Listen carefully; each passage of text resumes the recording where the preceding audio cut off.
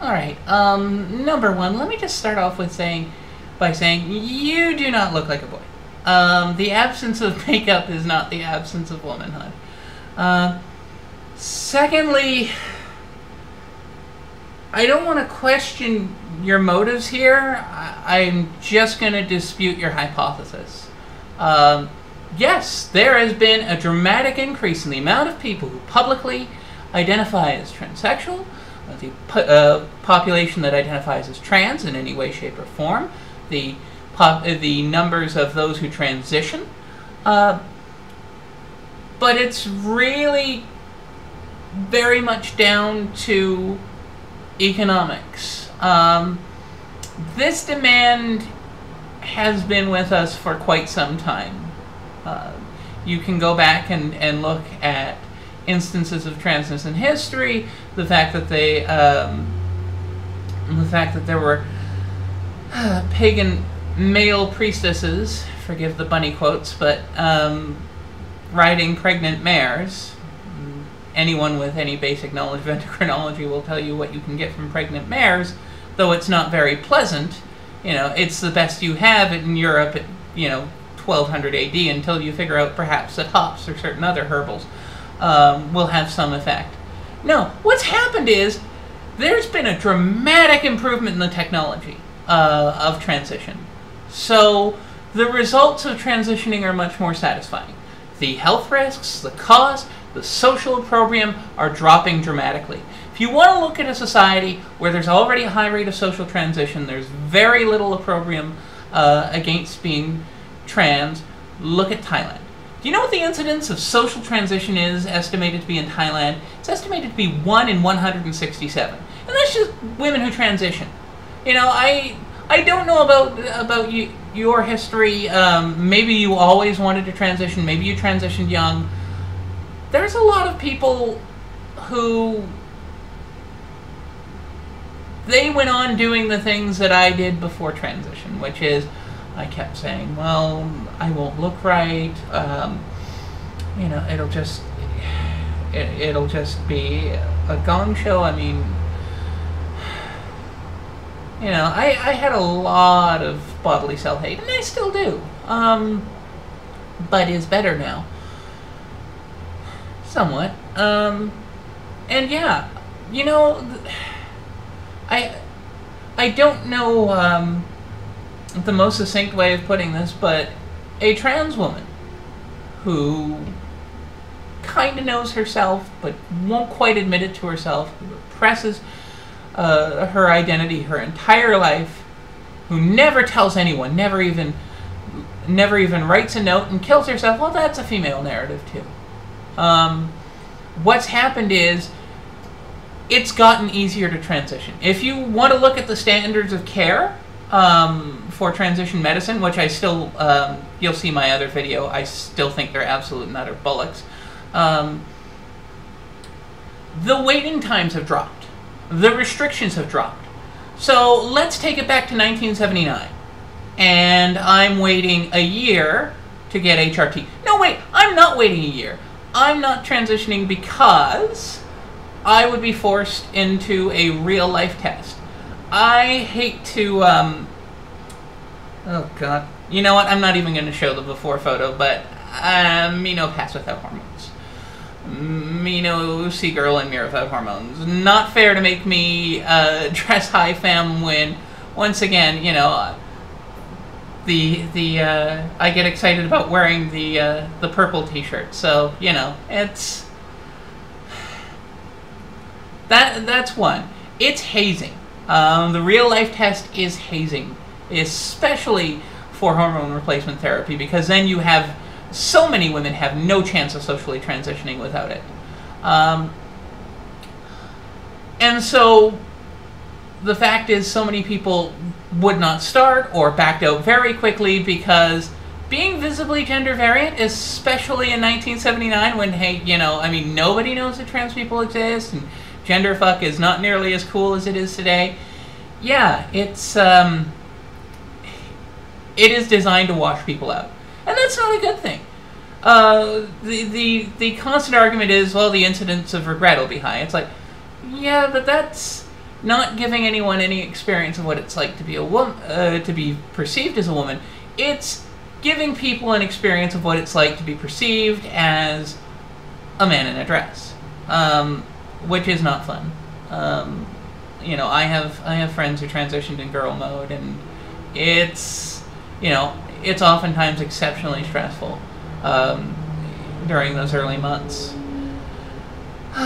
Where to continue? Oh yes, so 1979, and we go to any North American gender clinic. Hey, I can't transition again. Why? Well, I have a girlfriend. I have a wonderful girlfriend. I'm a dyke. I can't transition because, hey, normal transsexuals don't date women.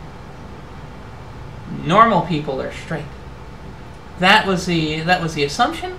That was the policy. And yeah, if you want to read J. Mike's, you know, the nickname that a lot of people in our community have for J. Michael Bailey's hate screed, the man who would be queen. Yeah. Apparently, if you don't want to be in a relationship with men, if you don't like men in any way, shape, or form, you're just a pervert and a cross-dresser who's using the best medical technology available. Oh, and a non-operative. For reasons my own, what have you, it doesn't really matter, except for the fact that it gets brought up time and time again in questions of who should qualify as a woman and who shouldn't qualify.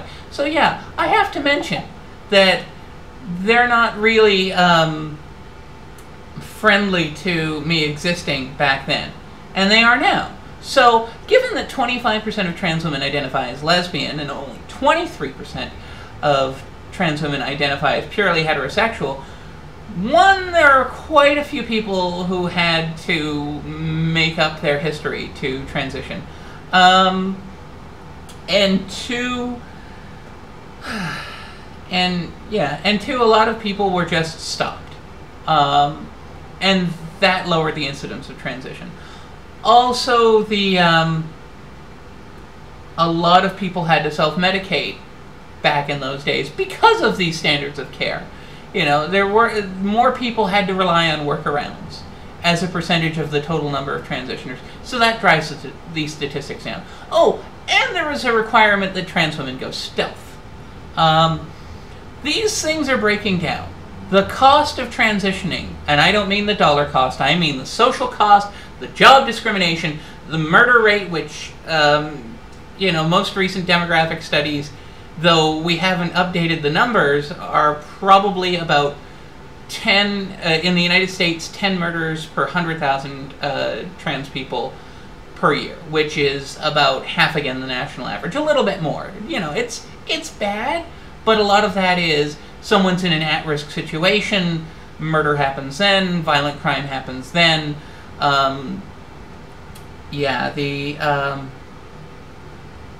It's less likely to be a death sentence. It's less likely to cost you your entire professional situation. Oh, and that's one other interesting thing. The old standards of care, restrictive as they were, then forced transitioners to completely focus not on being the kind of women they wanted to be or the kind of men they wanted to be, but on being the kind of women and men the doctors demanded they be if they have any access whatsoever to medicine. And so you'll have people who are so focused on those roles and so focused on that they don't have, you know, the mental and emotional capacity to self-evaluate. And that is why the incidence of regret, if anything, has been dropping. We have a 98% satisfaction rate, which I tend to think is pretty good. If you want to say, for example, that well, let's be very, very generous to the people who say that there's too much transitioning. You know, say that 1 in 10 people have a cisgender identity who get treatment. So what you do when you apply this treatment is you reduce the number of cases of gender dysphoria from 9 in a sample group to 1 in a sample group. So yeah, it's not a bad thing that people are transitioning. at a higher rate. It's an exceptionally good thing. I wouldn't be surprised if the incidence of transition goes up and up and up throughout our lifetimes. I mean, yes, once again, Thailand has 1 in 167 as a percentage of the total, or as an incidence of the total female population who are trans women. It's getting more common every day, and it's not getting more common every day because of anime. You know, as cute as Sailor Moon was, I always fell for, or, well, some of the girls from Sailor Moon were, I always fell for the Dark Deco Batman, and that was definitely not a place of ambiguous gender roles.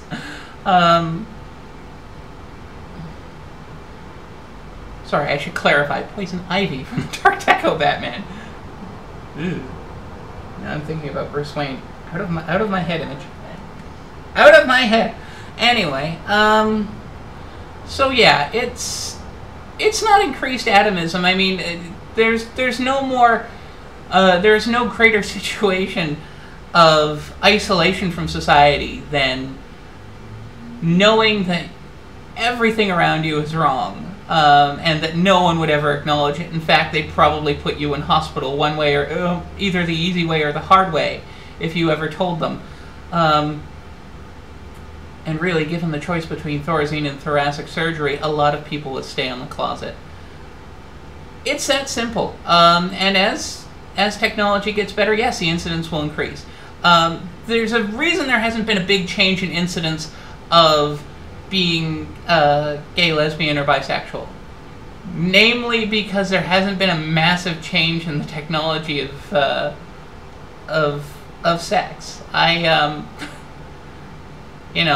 With the exception of, the introduction of certain silicones and lubricants, that's why you see this massive jump of trans people as a percentage of the queer population. We're going through a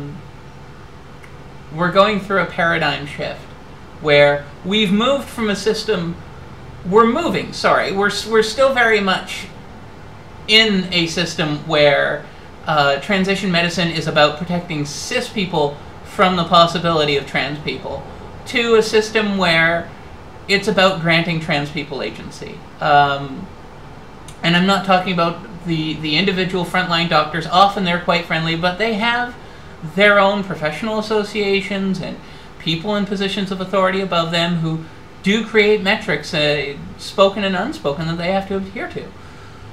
So I guess that's it. Yeah, it's,